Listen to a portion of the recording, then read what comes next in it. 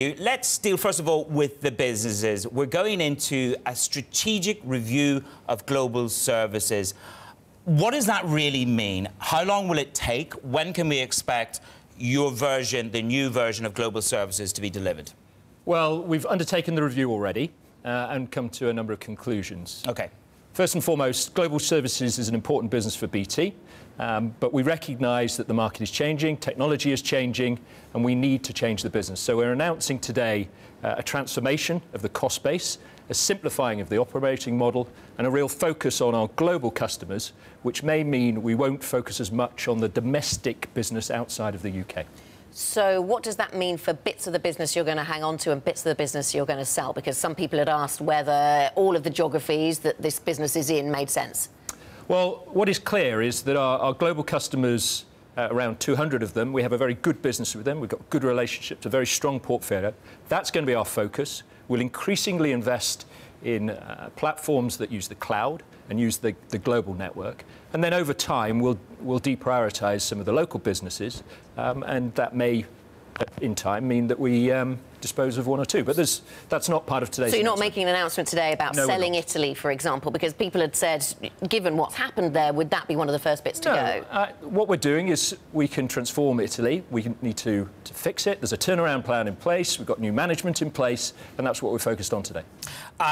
Let's get to one of the issues here, Gavin. You have had a review of your own remuneration in terms of your annual bonus. What is that sending to... Is that message from you to the shareholders, to the investors in your business? I mean, that's taking it where it hits your own pocket. What's the message? Well, I believe as the CEO, you need to set an example. So I'd signalled to the board back in January when we announced the problems in Italy that I felt it would be inappropriate to take a bonus if one was due. And that's what you can see in today's announcement. I think as a CEO, you need to be setting an example for everybody across the business, and so I completely support this decision. Can I ask you, have you got full support from all of your shareholders? How rankled are they? Give us a sense of the conversations you've had with the shareholders. Look, shareholders are disappointed in terms of what has happened in Italy in particular, but they support the strategy, and there are a number of things that have also gone very well this year. So we've now resolved our future in terms of regulation. We've got an enduring settlement with Ofcom that gives us a platform to grow the business. We're announcing today a consultation around the potential to invest even more in FTTP, so fibre to the premise, beyond our existing plans, which we'll be doing through Openreach. And investors seem to be supportive of that as well. So, you know, it has been a challenging year, there's no doubt about that, but the underlying business is strong, it's performing well. And now that we can put the likes of our Italian issue behind us, which we think we can go on and set the business up for future growth. Tell us a bit more about the fibre to the premises, then, the FTP consultation that you're running here, because is it something like 2% of UK buildings have access to fibre connections, and BT's always talked about getting more out of the copper infrastructure. So is this a change in direction? What do you expect to learn through this? Well, we've always said we shouldn't be fixated on any one technology. We should let the market really figure out what the best technology is. So we're already rolling out technology called GFAST, which will get to 10 million premises by 2020 with speeds of, you know, around 0.5 gigabit per second, which is pretty significant. However, we want to understand whether the market wants to go beyond that, and to go beyond that speed, we think you would need to take what's known as full fibre or go all the way into the premise. We have around 2 million of premises within our existing plans, but we'll be consulting the market today through Openreach to understand whether or not CPs would support going beyond that. We're looking at a number of around 10 million premises by 2025. So who's asking for this? Is this political pressure? Is this some of the other companies that you supply who want you to, Openreach supplies, that want this to happen? Well, where's the impetus coming from? There was a lot of commentary during the Ofcom strategic review around FTTP and comparisons with other markets.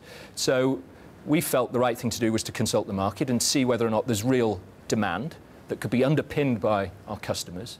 And through the new governance structure that we've got around Openreach, we see it as a perfect opportunity to see whether or not that's really the case. Where are we with pricing in the UK? You talk about making this additional investment, the additional capital expenditure.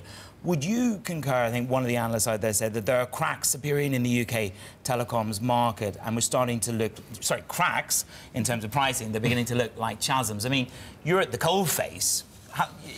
Would you share that view? Talk to me about pricing. I think what I'm seeing is, consumers expect better value, and they're becoming much more canny about shopping around to get that value.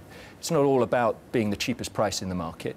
It's about often being more for more. And I think you can see in our consumer businesses that is a strategy that's working for us, both on the EE brand and the BT brand. So I think putting through just straight price rises without increasing the value you offer or the service you offer for customers, those days have long since gone. You mentioned one of the achievements of 2017 was around the Openreach deal, and you said it was long-standing, or you used a word earlier to describe how it would last. Just how long-lasting is this going to be? Do you think this is completely put to bed? How long before some of the companies that use Openreach start asking, once again, hang on a second, we need even more separation of Openreach from BT? Well, what we've proposed and what was agreed is a governance structure around Openreach which is at arm's length from the rest of the group. The requirements are in place to ensure that we can meet our fiduciary responsibilities and legal responsibilities, but apart from that, Openreach management report to an independent board that reports to the group board, and they have a high degree of independence around within a framework, the budget that we set for them. They were able to consult on a private basis with CPs and develop new business models such as co-investment, and that's what the market wants. So we will continue to invest. Investment in Openreach has gone up 30% over the last 2 years. We want to go further, and if the market will sustain that, we're prepared to step up. So Sky and others won't ask for any more independence?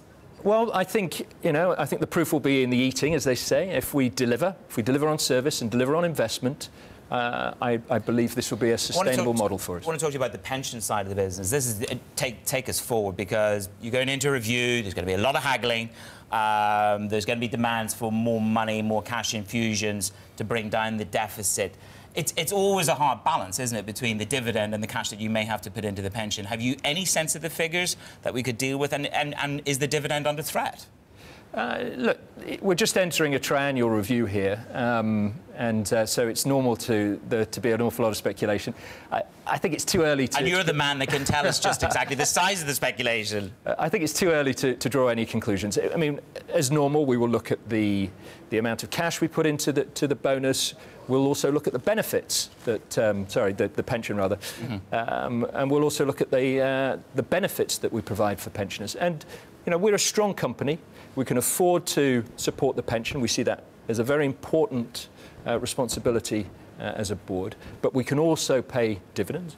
We've increased our dividend 10%, which was slightly ahead of consensus, as you said earlier. And we can invest in the business for the future. It's been a tough year, Gavin, hasn't it? Or tough developments on many fronts. 2017, how does it look as if it's going to develop? Does it get better for you from here? Well, it's been a challenging year, there's no question about that, and there have been things like Italy that have been setbacks, but also the underlying business is strong. We've got a good market position, we're investing in the network, as I say, and I'm really confident about the future of the business. Can I ask you just one very final question? Because many people in the market will ask this, which is, are you susceptible? Are you in a strong... Look, you've gone through a tough couple of months. Is BT susceptible to a bid? Well, you can never say you're completely immune from a takeover, I guess. But what I'm confident of is that we've got a clear strategy that our shareholders support, as I say, a good market position. We're clear where we can invest to grow for the future. Okay. So I'm just focused on that and looking forward to delivering on it.